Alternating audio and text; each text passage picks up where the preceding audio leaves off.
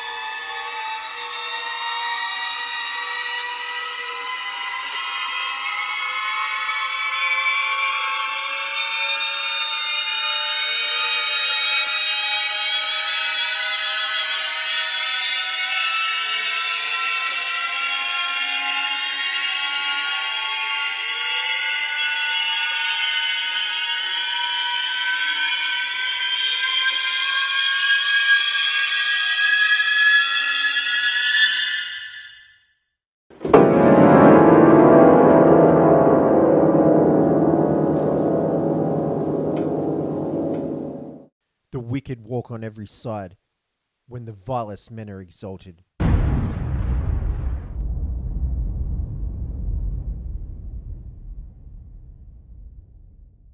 So what is smart cities? Well, it's an umbrella term for the high-tech programs with features like the ability to check for vacant car parks or public barbecues. A broad range of technologies is being rolled out by local councils across Australia. One Adelaide council even hopes to use motion sensors to help elderly people cross the road, and sensors to alert the council when waste bins are full. Smart cities technology also includes security camera networks, and here's the problem. Some residents fear councils will introduce facial recognition technology as part of that. Researchers believe it's the fear of the unknown. Many of people, they are worried about the privacy, or they don't even know a smart city is. A UniSA survey found 45% of respondents said they'd never heard of the term smart cities. 54% didn't understand the concept. Police understand the technology and how it can be useful. There are some cities in the world where they do have these the facial recognition technology as a part of their CCTV network, and it certainly contributes to preventing crime and solving crime. And the bottom line is, councils will adopt these smart city technologies as they become available and affordable. Welcome to Truth Core. Praise Jesus. Well, we live in changing times, challenging times, times where the way people live is changing. The way people may be making a living soon is changing. We have been forced by the social engineers and the powers that be to reevaluate the way we do things.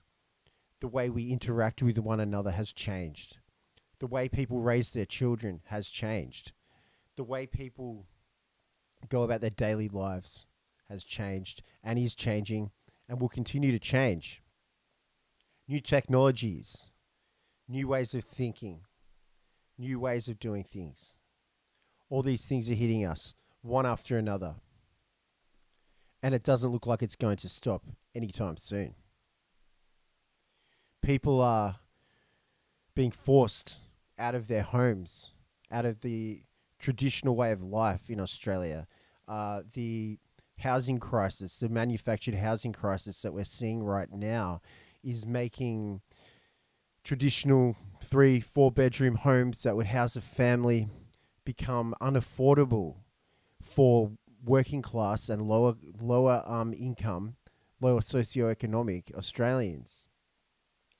I heard the other day that to buy a house in the Melbourne suburb of Broadmeadows, that you would need a average income of $120,000 a year to afford those mortgage repayments with a 10% deposit.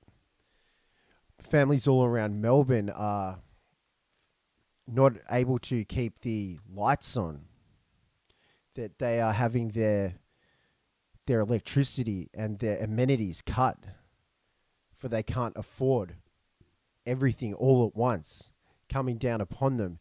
This is the destruction of the middle class. This is the contrived impoverishment of a nation. It's always been a very affluent society. in my lifetime. That we had a middle class that this nation could boast about. But it is like a big pyramid scam going on in this country from the top down. They are imposing themselves upon the classes of the people, with the rich getting richer and the poor getting poorer. And we saw that during the pandemic. We saw billionaires become richer and richer and richer worldwide, and the corporate takeover of the economy as small business went under, never to recover. And the corporate fascists, the corporations, took over everything. We've seen that with, you don't see any hardware stores, little hardware stores anymore. It's just Bunnings. You don't see any grocery stores anymore. It's just Safeway. Many people were impoverished during that time and had their lives ruined. Probably countless numbers would have committed suicide, but they keep those statistics from us. And when we look back at the pandemic, we can see how all this was done. A lot of it was done not because they were looking after our health, even though they had everybody looking for health and safety measures and things like that, and coming to the government for protection. They wanted peace and safety. As it says in the Bible, that when you look for peace and safety, then cometh destruction, which is what happened. But anyway, so a lot of the things during the pandemic were about building this new world that we're going into now. And you can see that the Australian government has been actually building towards this for years. In 2016, they released their Smart Cities plan. Now, why am I talking about smart cities when I was just talking about the pandemic? Well, a lot of the stuff that went on during the pandemic, the localization of the people, social engineering us to accept staying within the confined borders of our homes, staying within a 5-kilometer radius.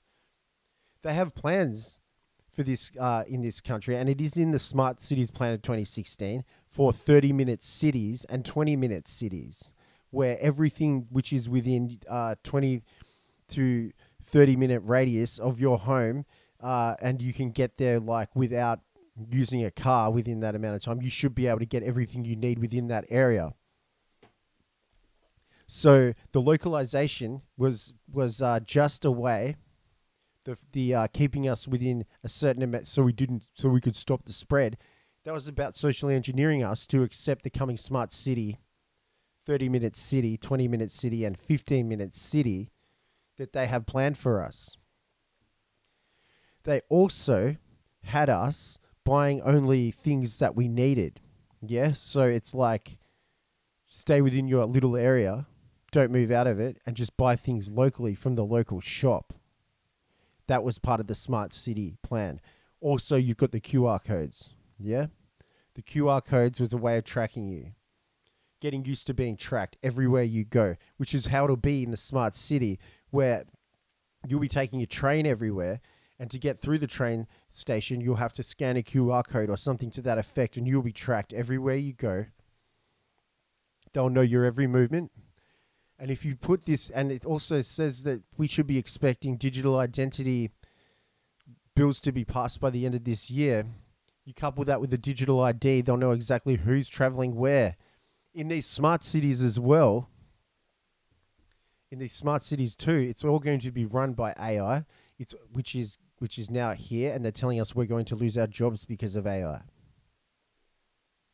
That the way people work and the jobs that people do, like you can see with the actors strike or whatever over in Hollywood, yeah, that's just some predictive programming you to accept is going to happen to you next. That's why they're getting so much publicity for that. So there'll be new jobs for the people, all in a localized zone. There will most likely be a universal wage as well, and everybody will be tracked. Every dollar they spend will be tracked. That's because the digital currency is going to be coming soon. And they can link that to digital identification, which they're going to be bringing in at the end of this year. To some extent of it, it will be in by the end of this year. They say that it's coming this year. The Digital Identity Bill will be passed this year or put before Parliament. And that threatens to track your every move on social media.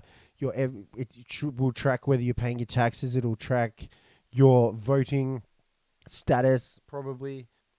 Here we go. Yes, it's going to track your search history, social media interactions, online profiles, device location, medical records, financial ledgers, legal documents, every click, comment, and share you make on social media, every financial transaction you record will go through your digital identification.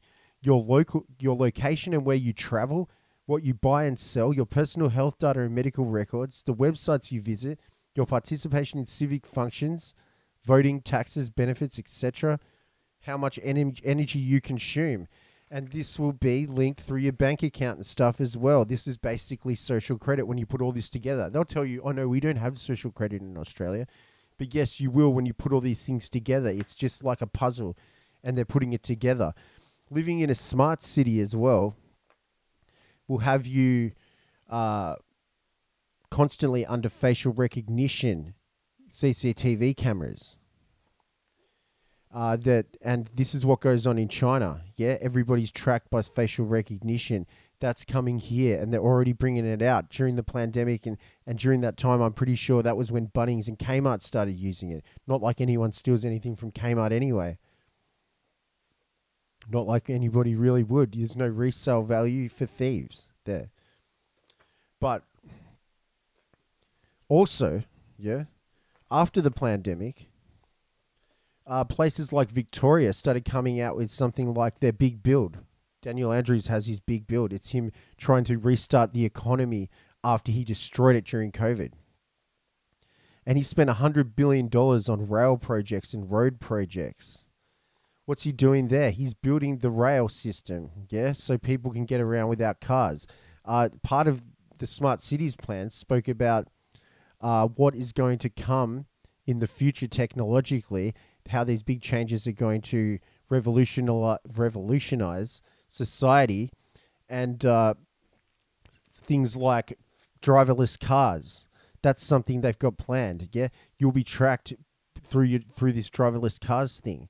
Yeah, so the cars on the road will be driverless. People will be shuttled around to their jobs, tracked, and everything will be done by facial recognition, so you won't be able to get away with a thing. You won't have any freedom in a smart city.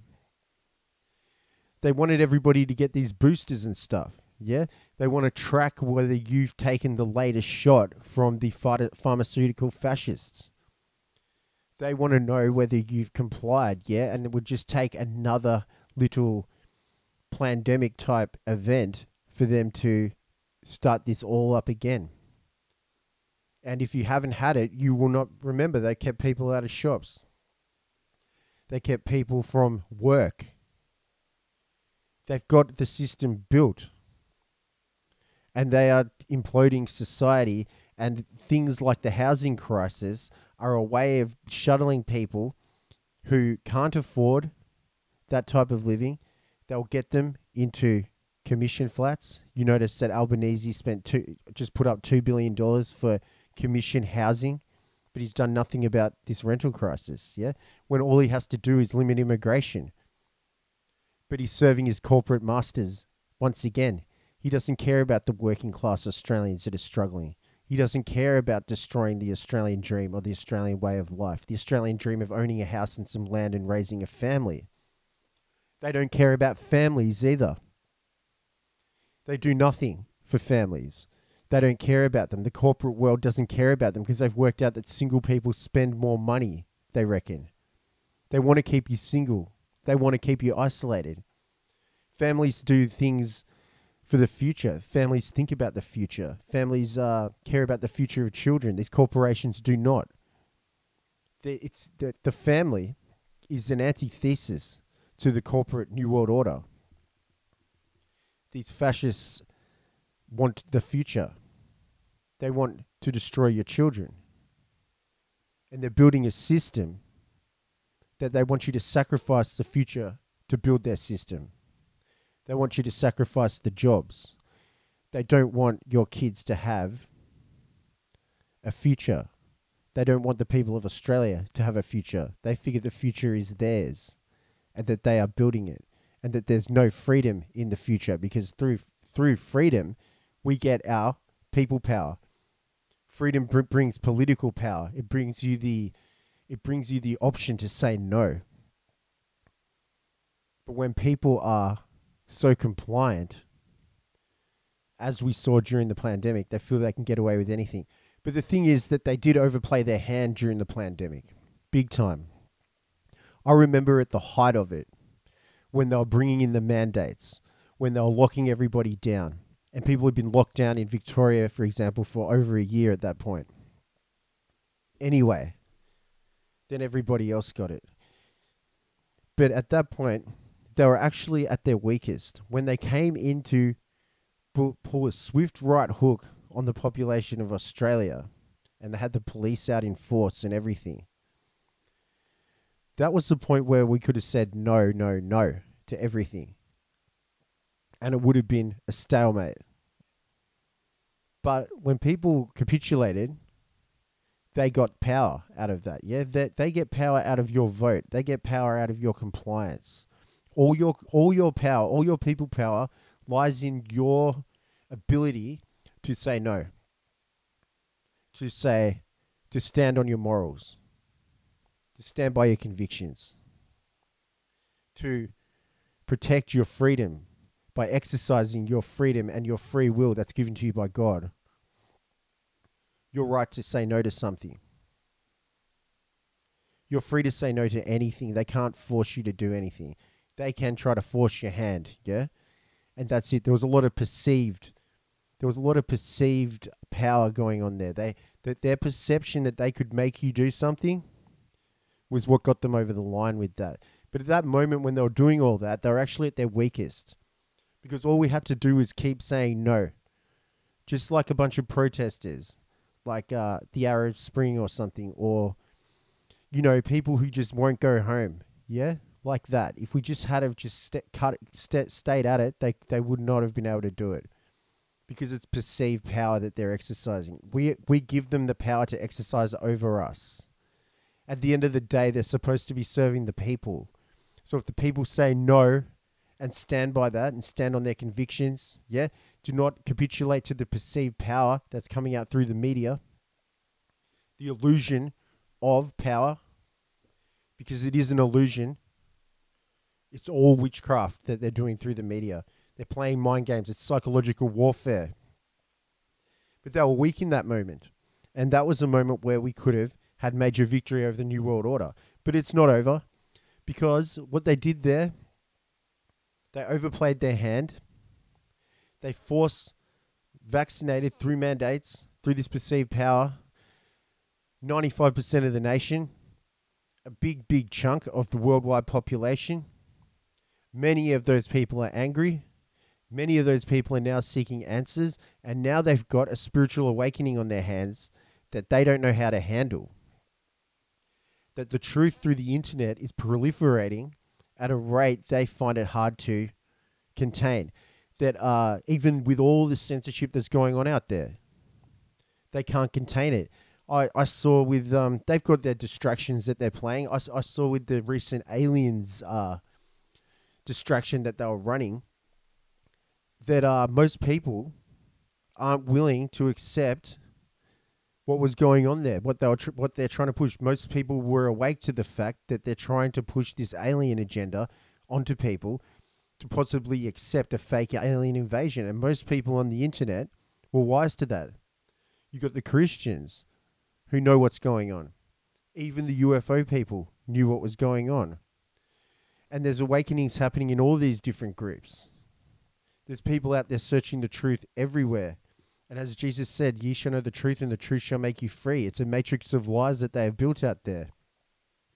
And that is why the Australian government is now pushing these ridiculous misinformation laws where they're going to try to fine social media companies for not regulating content on the internet in Australia. Now they'll probably get those through. But that is a reaction to try to thwart the coming spiritual awakening that's going on, the current spiritual awakening that's happening worldwide. The people are waking up after what they did to them, and that they're panicking, and that's why you'll see them going hell for leather right across the board. They're trying to keep their foot on the neck of the people because they fear the coming awakening. And that's why you'll see on the internet all these people, all these celebrities now are trying to talk truth and have podcasts and say things, yeah? Because they will be the ones that they want the public listening to, because they know that there's a grounds roots movement of truthers out there all around the world, and it's growing and growing and growing, and they don't know what to do about it besides send out their minions who will gain thousands and thousands and hundreds of thousands and if not millions of followers to try to stop the smaller channels like this one getting any traction. And they shadow ban this channel. So I implore you, if you're listening to this broadcast, to like my video, to like this podcast, to subscribe to it, to share it, and to spread it throughout the internet. Because there's not, I mean, they're out there. There's lots of us, yeah? But we need more in Australia. So give Truth Core some love. And that's what it's going to take to overcome the hate of the New World Order as well, is we're going to have to love. We're going to have to get over the division, the pointless division that the New World Order and the media has been spreading. And as I said in my last podcast, people have they've lost faith in the media. They've lost faith in the government. And this is the biggest point where they know that they're losing. So we need to seek the truth as Jesus would want us to do. And this is a war of God against the satanic powers that be. They're going to have to pull World War III to get out of the current spiritual awakening. And if they pull World War III, which it looks like they're going to do eventually, then they'll be able to shut down the internet. Then they'll be able to pull in a lot of stuff like martial law. They'll come up with another contrived crisis very shortly. We know that for a fact. Because, yes, they're losing. They've lost the hearts and minds for the people after what they did in 2020, 2021, and 2022. Here we are in 2023. Digital IDs coming. They're coming for the truth. They're coming for gun owners in Australia. They're trying to build a police state. What do you think the William Biller event was all about?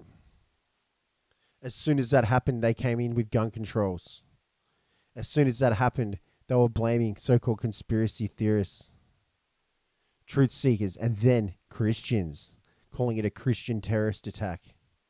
What a joke. They're aware that most Australians, there's been studies done on the Port Arthur massacre, that like 70% of people in Australia think something was up with that. So they're aware of it, but they're going ahead with their plans. It's a police state that they're building here, and this smart cities plan is part of it. And when you see the housing crisis, the destruction of the middle class and all these things, this is all part of it. The pandemic was all part of it. It's all part of the police state. They put the pandemic to destroy the economy, to socially engineer you to accept tyranny and a police state measures, to get used to martial law, to get used to not traveling. They've got the climate change stuff going on. The digital ID and the digital currency will merge with the facial recognition of the smart cities and everything, and all these vaccine passport type measures. The fascists will pull their police state. They want you to accept it. Do not accept it. The only way to freedom is to seek the truth. You need to be at one with the truth as well. You need to get to know the truth, because the truth is alive. The truth has always been alive and is everlasting. This was Truth Core. I hope you enjoyed it. Speak the truth and seek the truth. And as always, peace out and praise God.